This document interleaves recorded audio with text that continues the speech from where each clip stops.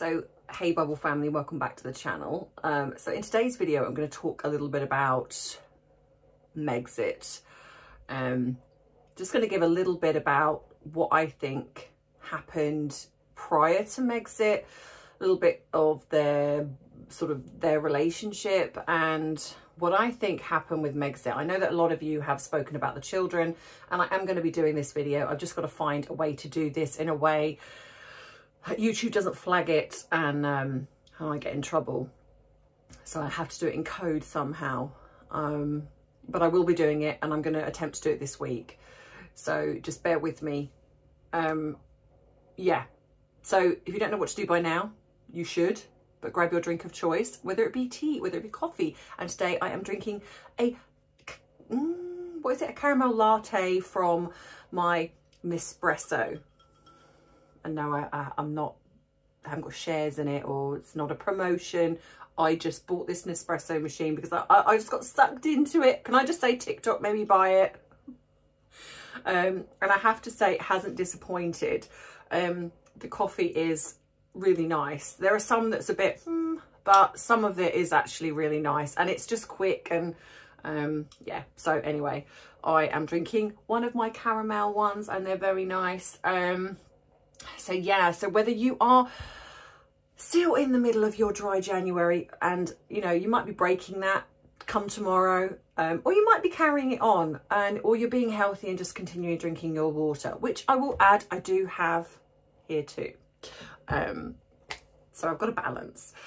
Or you might want to add a little bit of something, because as my flag says behind me, it's 5 o'clock somewhere. So let's grab that drink and dive right in.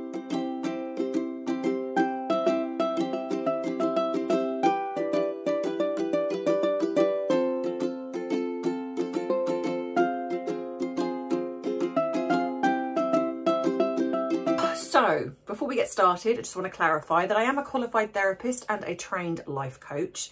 In these videos, I give you my professional perspective, because over the years, the many years I've been doing this, I have learnt to read body language. You read between the lines as well. A lot of the time with clients, or what I see on the television, it's not about what they say, but sometimes it's what they don't say.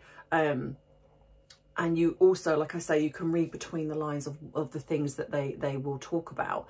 And you can get quite a lot out of people from that. So in this video, I'm going to be giving you my professional perspective, but I also give you my personal perspective. And sometimes that doesn't always align with my professional. So yeah, so like I say, this isn't therapy. These people are not my clients. So I am free to talk about what I choose on my own channel. So let's clarify that and get that out there. So yeah, so Megxit. I haven't really spoken about Megxit, purely and simply because there's been so many videos on it. But I have had a lot of people that have emailed me, or a lot of people that have asked me to talk about my thoughts, A, on their engagement video, and B, on what my thoughts are around Megxit. So let's just go to the engagement video first. This was the first time my interest got piqued. I wasn't really that interested before. Yes, of course, I'd known that they were sort of together. But when I saw the engagement interview, that was when I first thought, they're lying. And that was kind of like, okay. And you know what, even though I'm not saying that I wasn't aware to the fact that the royal family can lie, or that there's not dishonesty, you know, there's dishonesty in everywhere.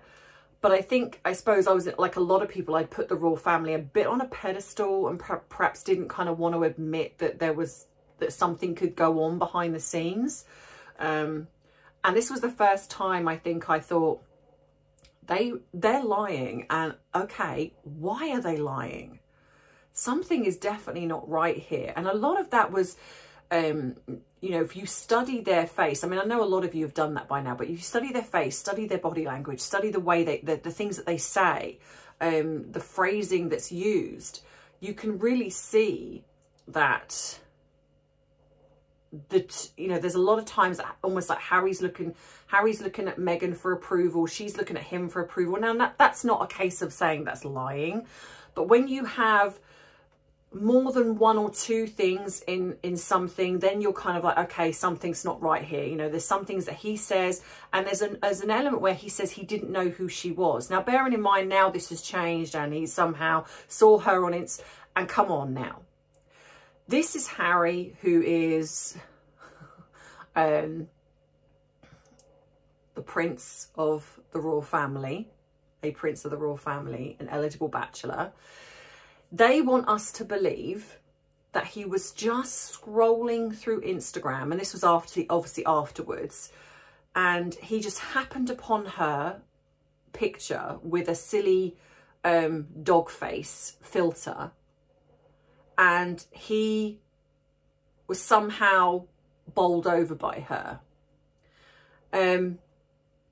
I'm sorry I call BS on that. I do not believe that for 1 second. What I believe that is a, let's change the narrative of when Harry said, I didn't even know who she was. So this was definitely she didn't like that. And you could tell that when he said that, her jaw clenches a bit and she's not happy with that. And that's why I also think that she then threw in the, I didn't know who he was. I think this was a passive-aggressive dig at him because he said, I didn't even know who she was. I'd never watched Suits. And yet the narrative again changes to later on where it's, oh, William and Catherine were huge fans of Suits and they were so bowled over by Meghan. They were starstruck. She's not even the main character in this cable TV series.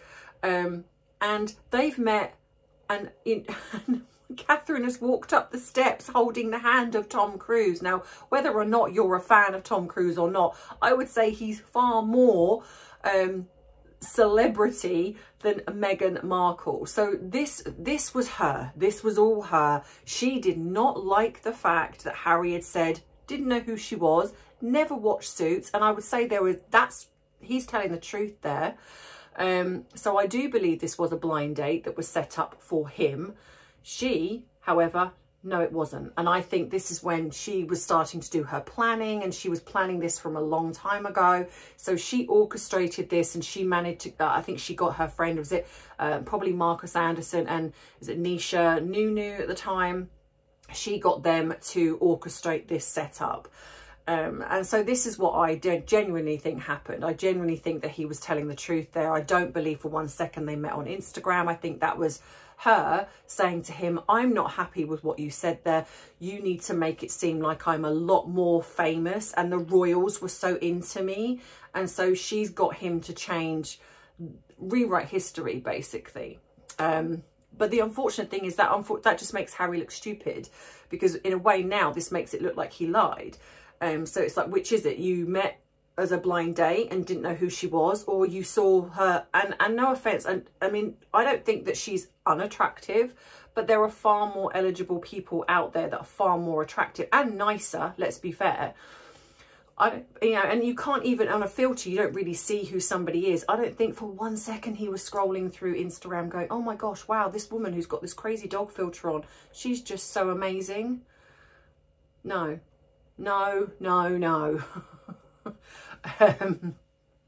So anyway, so then of course, yes, so we have this engagement interview, and then, you know, the lead up to this, we know that I don't think Harry was very serious about her, but we also know that she's obviously somehow ensnared him. Now the rumours are that there was possibly a fake pregnancy. Is this something that she would do? Absolutely yes. Yes. Like I said in my last video, a narcissist personality disorder type, cluster B personality, will do whatever it takes. And if you think that just the normal garden variety cluster B personality who's not famous or not in the public eye can kind of get away with a few things, but this is someone who's got influence, who's got a bit of power behind her, that's got some money behind her. So this is somebody that has set this up. And so if you think for 1 second that she's not capable of pretending to be pregnant, possibly faking something after saying this, you are very much mistaken, because she absolutely would, and she would go all out. And what was interesting to me is I watched something, and I can't for the life of me, but it was a film, and the woman, she was faking a pregnancy, and then she needed to fake a miss thing. I'm not trying to trigger anybody here. I do appreciate that this does happen in real life, and you know, and it is awful. However, this is just what I believe. And so she would have needed to do, so she needed to do this, and so she bought a tub, which apparently in the States you can buy quite easily, of pig's blood. And so what she did there, because it is the most nearest thing to the composition of human blood. That's why they use it in they use it in some films and things like that. So she would have known about this. So don't think for 1 second that this woman would not have done something along those lines to create the illusion of this happening. And I'm fortunate. I don't think Harry is clued up enough to think, wow, you know, let's get a rush to the hospital, because all it would have been was potentially she would have said to Harry, no, it's okay, I don't want to go to hospital.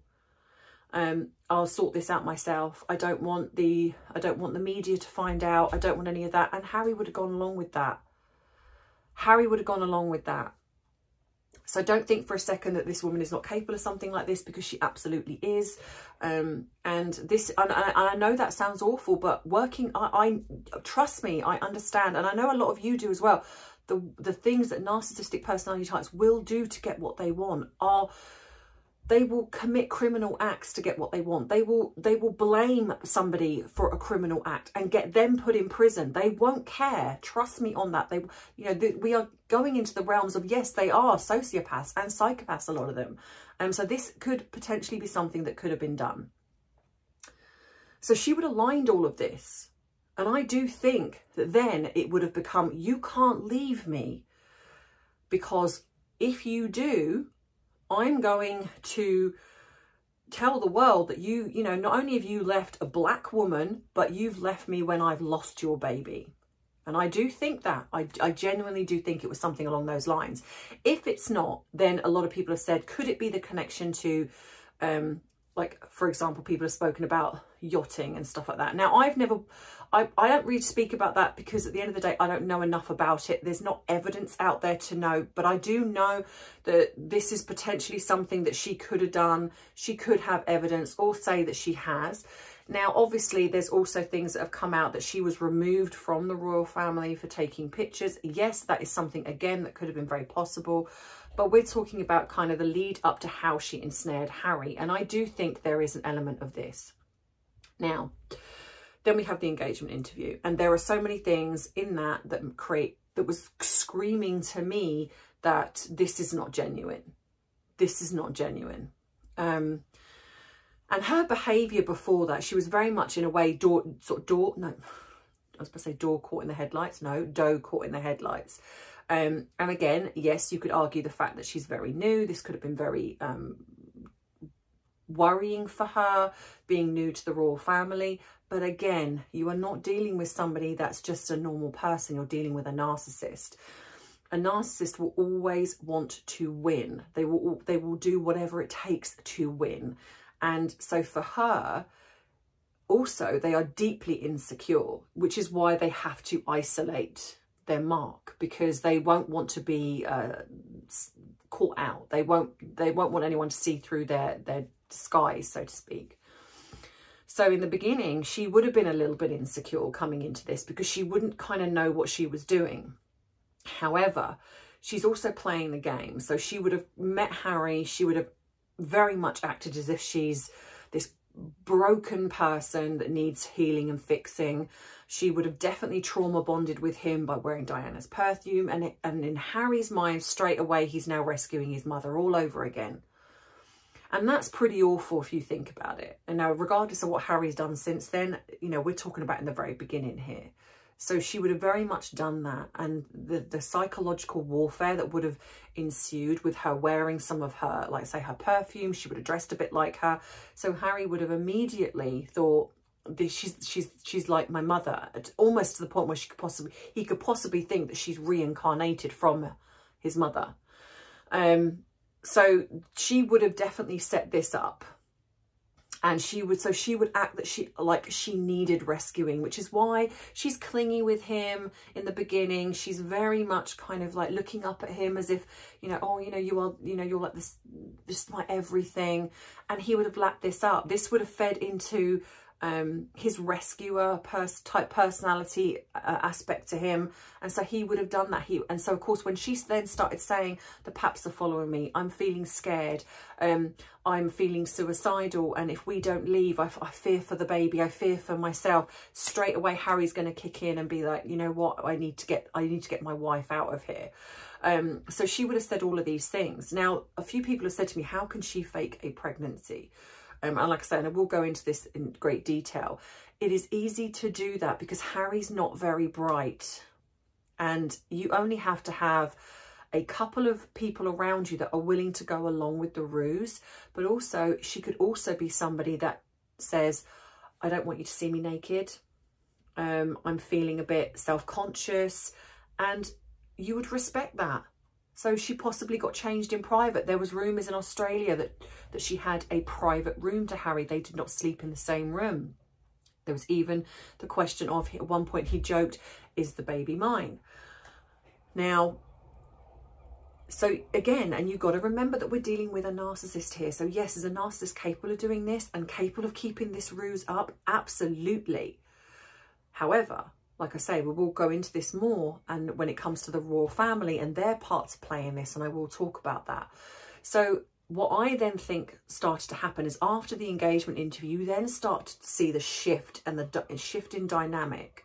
She started to act a little bit more confident. Now this tells me that she's got something. She's secured him, because an engagement isn't a definite. Albeit that, okay, it's public and it would look quite bad if the relationship ended, but there are ways and means of making that happen. The royal family have done it. So, you know, there's ways and means of making a relationship kind of, oh, it's just not worked out. But she felt secure. So this tells me that she's done something, said something that's created Harry to think, I can't leave her.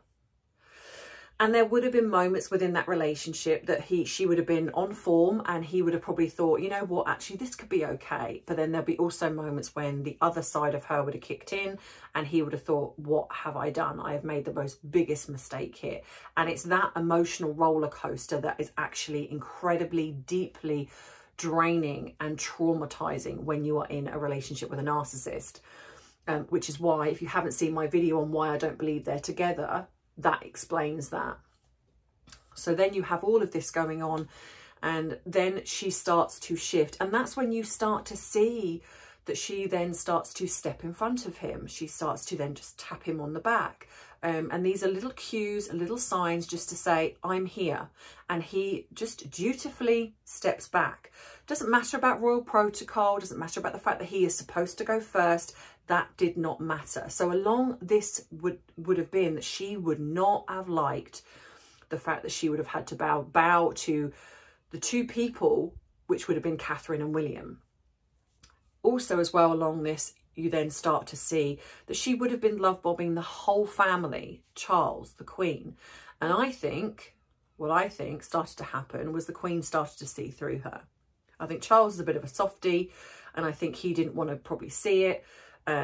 She's an attractive young woman. I think that was an element of that. But I would have thought that Camilla would start to see through her. That's why women like Meghan, they wouldn't have women as friends unless they're beneath them.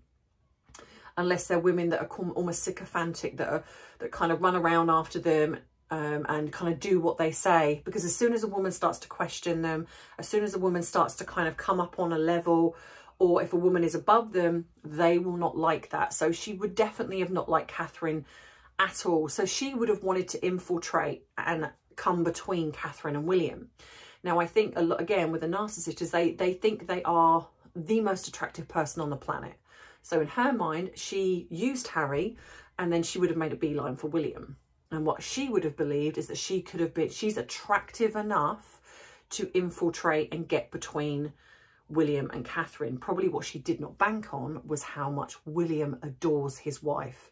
So this is around the time that I think the Rosemary Hanbury affair started to circulate, and I believe that Meghan started this rumour. I think that, because we know that I believe she was the leak. I think she's always been the leak ever since the with the palace, and I think that there weren't any leaks until she joined, and I think that she was the one that created this story of the Rosemary Hanbury affair, get the name right. And I think that was to come between William and Catherine. And it didn't work. It didn't work. And I think deep down they knew that. So I think this is when they would have started to really start to see Meghan for who she was. The bullying was starting to come out. Things were starting to be leaked in the press. So things were starting to happen. And Meghan would not have liked this. So what she would have done is she would have turned to the one person that she can manipulate, and that is Harry. So this is why I think that the suicidal thing come out. She needed an out. She's always had it there. That's why she had a PR team there. She never let them go. She kept her clothing all the way over there in storage. She always had that as a plan, like half in, half out. And I think that's what she wanted. So this was when she started to kind of go, you know what? This isn't working. I am not happy about this. So she would start to then put these little seeds of doubt in Harry's mind. Oh, the palace are talking about you.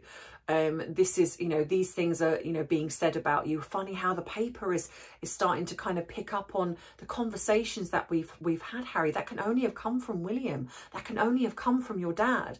But silly Harry probably didn't even think about the fact that it was his wife that was doing it. So this is what I then think started to then happen. The palace started to really get wise to her. The media were picking up on it, and it was starting to gain a bit of traction. Harry and Meghan wanted that shut down. And of course, the palace were not going to do that, because this was the truth, and they're not going to and they have a relationship with the press. So this would have upset Harry. This would have upset Meghan. And she, I believe, gave him a kind of ultimatum. So what I then think happened was, around this time, I think the truth regarding A was happening. Because I've said before, I don't think that she was ever pregnant. And I think that Harry slept with somebody and got somebody pregnant. And the reason I think that, because a few people have asked me, why do you think that? And again, I will go into more detail on this. But because, why would the Queen not be okay with a surrogate? There are millions of people, famous celebrities, that have surrogates. Why would they not be okay with Harry and Meghan using a surrogate? And if this was, say, whose choice would this have been?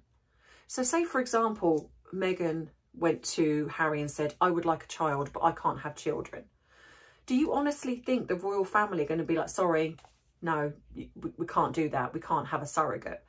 Now, okay, yes, the argument could be that she wanted it in the line of succession, but I don't believe that. I do not believe that, because with all of the ways and means, they could have tried maybe to get it done. So this, you know, maybe the child wouldn't have been in the line of succession, but this would have been done in such a way, because the royal family have a lot of influence. They could have changed something within the letters patent in the royal family. They could have put something through to say that if the child is a surrogate that has eggs from, say, Meghan or eggs from Harry, that this child is also eligible to be a member of the royal family and part of the line of succession. You know, I don't know. I do not believe for 1 second that the Queen would have gone, you know what? No, we're going to go with a surrogate, but we're going to lie.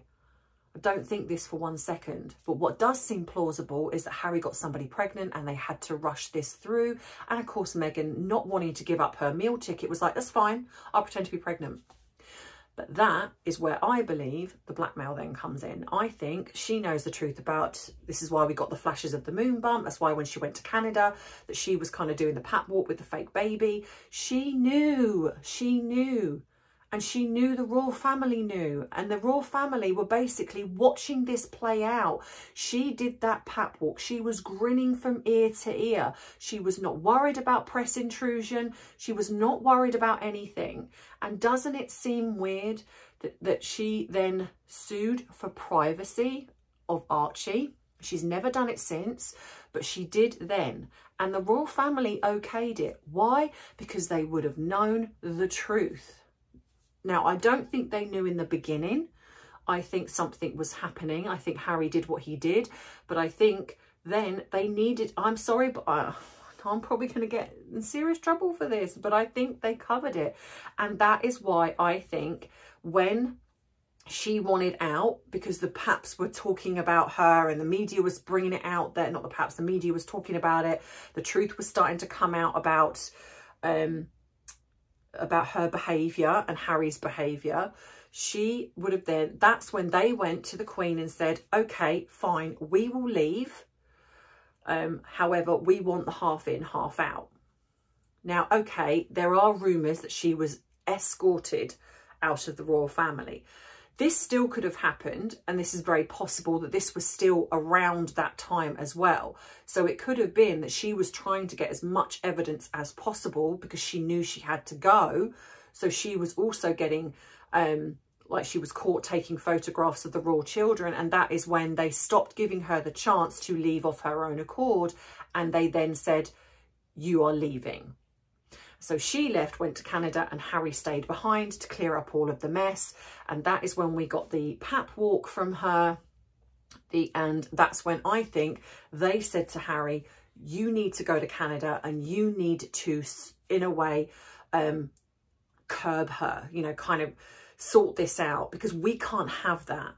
Because all it takes is one person getting wind of this, and this could blow wide open. And so that's why I think then Harry is, in a way, has kind of got himself in bed with the devil, so to speak. I'm not saying that she's the actual devil, but you know what I mean. And he's got himself in a situation with somebody that he can't get himself out of. And so, in a way, he's then decided, I've got to make the best of what I've got here. And so then he started to spend more time with her and mirror her behaviour. And now he's just as bad. So that's my thoughts on this. It's difficult to fit this all in a half-hour video. And like I say, and I will do more on the children. But I genuinely believe that Megxit was not their idea. I think they were forced out. I think when they were forced out, they wanted the half in, half out. The Queen said, no.